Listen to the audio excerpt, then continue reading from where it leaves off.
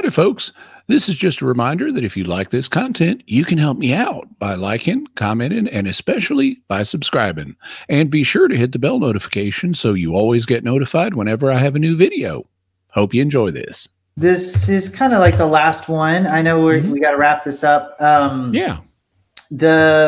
So I wanted to show in 1 Corinthians, it talks about Paul was dealing with some issues. It seemed like there was some division in the church. Some people would say, I follow Apollos because he's a better preacher. I follow the Apostle Paul. I followed Christ. I follow this and that and that. And he kind of concludes his arguments with this in chapter 4, where he says, who are we? We're just servants of God.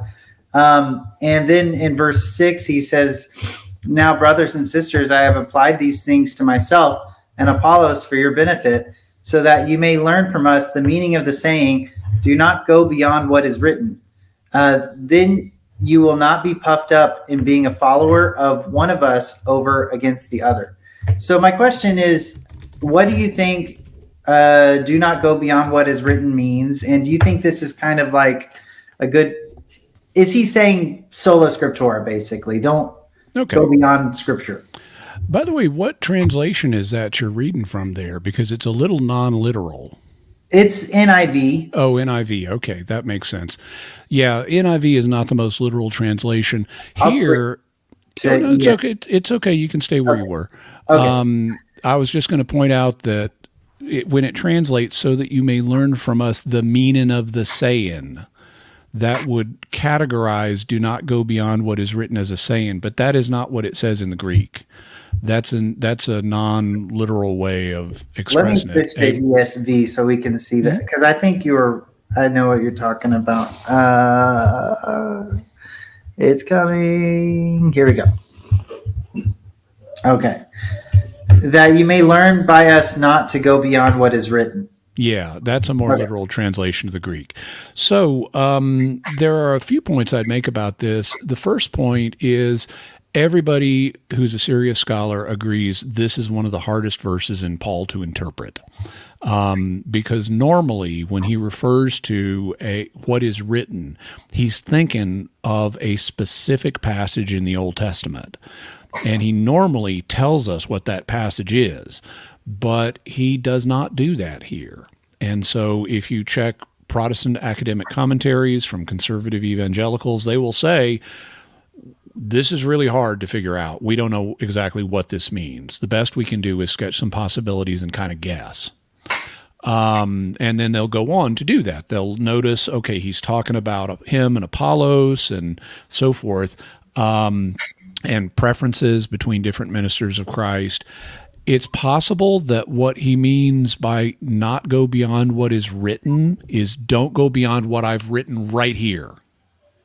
So I've just been telling you, don't have favorites among the ministers of Christ. Christ is what's important. Don't go beyond that.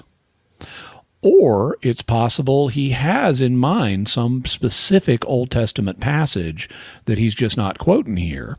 And he doesn't want people to go beyond what it says in that passage. He wants people to hold fast to that one passage.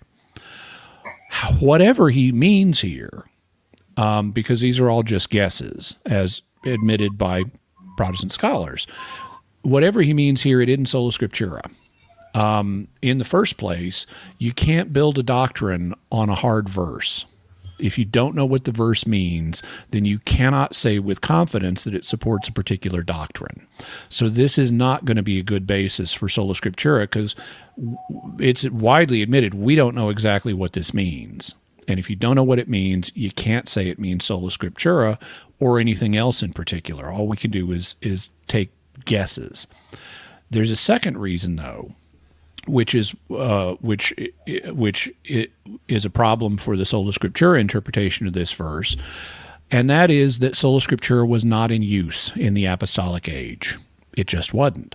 In fact, later on in this same epistle, in 1 Corinthians chapter 11, Paul commends the Corinthians for keeping the traditions about Jesus just as he delivered them to them. So he's not making a singular appeal to Scripture. He's making, at minimum, a double appeal to Scripture and apostolic tradition. And this is something that we see him doing elsewhere in the New Testament as well. Fundamentally, as I've argued in various places, the paradigm that was in use in the first century itself was Scripture plus apostolic tradition as interpreted by the church's magisterium, as we see in Acts chapter 15. So that's the paradigm that the apostles expected their followers to use. And so that's what Paul expects the Corinthians to use. And so consequently, whatever 1 Corinthians 4:6 means, which is widely speculated upon, he's not recommending Sola Scriptura because that's not the paradigm he recommends for people.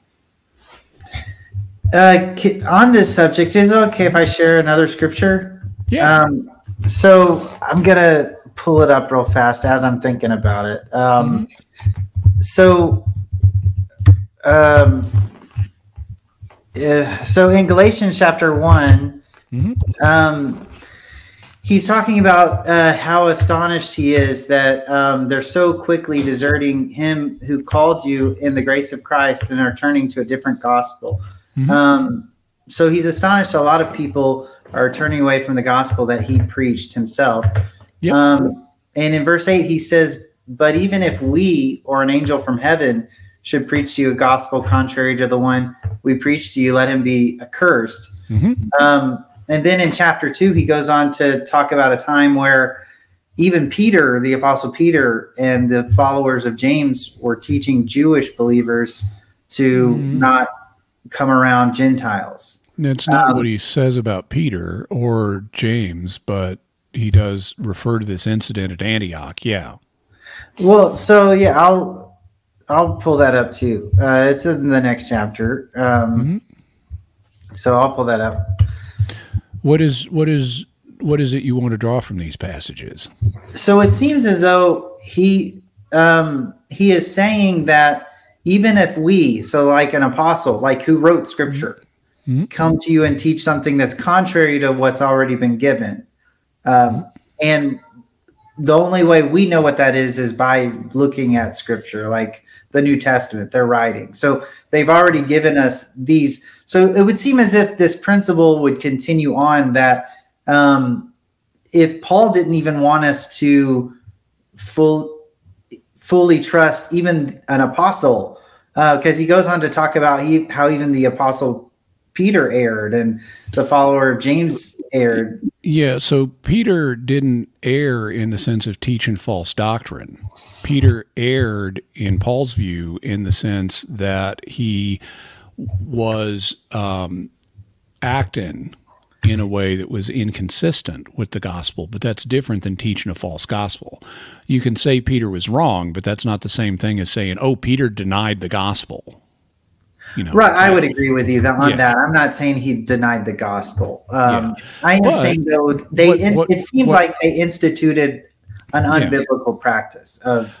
What Paul is saying in Galatians 1 is the gospel is above everything else. So, yeah, if someone, even if it's Peter or Paul, comes along and they're contradicting the gospel, well, then they're wrong and don't believe them. But that is not the same thing as saying Sola Scriptura, because Paul's gospel was not in Scripture. His gospel is an oral message about God has now come and announced his kingdom in the world, and he's overthrowing the powers of darkness, and he's sent his son to redeem us, and so forth. That's the gospel. It's not about, oh, the Mosaic law is going to save us. It's this gospel of God and his son, and it was not written in Scripture yet.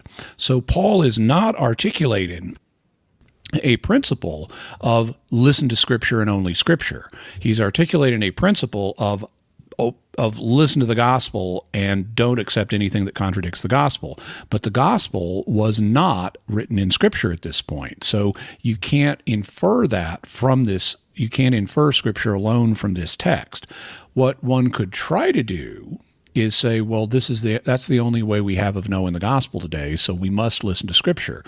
Well, we do need to listen to Scripture, but if you say this is the only thing we have knowledge of, that we don't have a knowledge of apostolic tradition, and we don't have a magisterium that's guided by the Holy Spirit, then you're denying things that are in Scripture.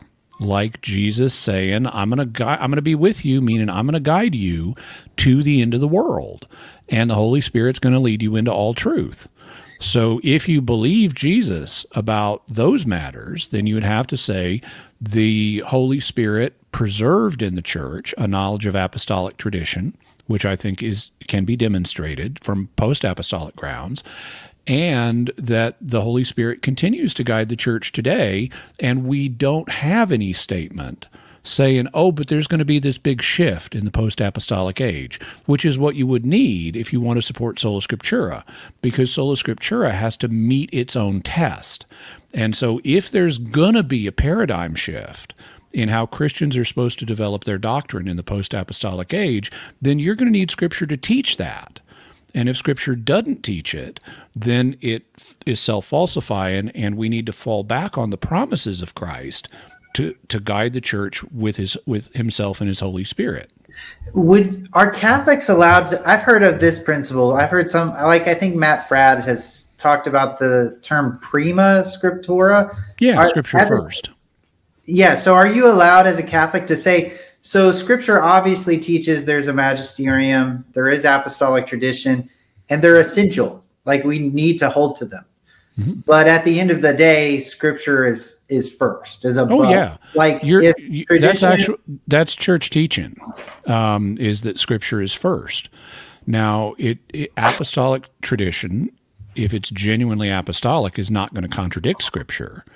But if it does, then it's not genuinely apostolic. So there's not going to be a contradiction between Scripture and apostolic tradition any more than there's going to be a contradiction between Matthew and Mark. But Scripture is first. It is inspired in a way by God himself, such that God is the primary author of the language that Scripture uses, whereas apostolic tradition conveys ideas, but the language used to convey them can change. So Scripture has a priority over apostolic tradition, and both Scripture and apostolic tradition have a priority over the magisterium, which is just the interpreter of Scripture and tradition. So even though prima scriptura is kind of a recent phrase that has been used by some, it actually describes the teaching of the Church as represented in the Second Vatican Council document Dei Verbum on the Word of God. Okay, so I think this is super helpful to know, because if that's allowed by Catholics to believe the idea of prima scriptura, I think a lot of Protestants basically mean that when they say Sola Scriptura. I think a lot of times when we say Sola Scriptura, it does mean Scripture alone. But I agree that I've come to see how dangerous that can be if you don't ever look back to tradition. Like, you can come up with some really weird, strange theology, and it can give birth to things like Jehovah's Witnesses and things like that, and oneness Pentecostalism and things like that. So, like, I do think tradition is essential, and I think we should be looking back to make sure if I have a new idea from reading the Bible, has anyone ever believed this in the past ever? And if not, I'm probably misunderstanding something. Like, for me personally, I'll be honest, like, I struggled with the Trinity for a time because I read scriptures and I didn't fully understand it, and I think a lot of it was just wasn't explained it properly. But then I went back and started looking at why people believed in the Trinity and how they explained it, and that helped me not become a heretic. Good. Yeah. So you are saying, as a Catholic, what you're meaning is we're just meaning not Scripture alone. We're saying the tradition, apostolic tradition, and the magisterium is still essential, even though Scripture is first. Yes. Okay. Okay. Well, that's super good to know. And before we go, just one more reminder that if you like what you've watched, you can help me out by liking, commenting, and especially by subscribing. I'm trying to grow my channel, and I'd really appreciate your help. Thank you, and God bless you.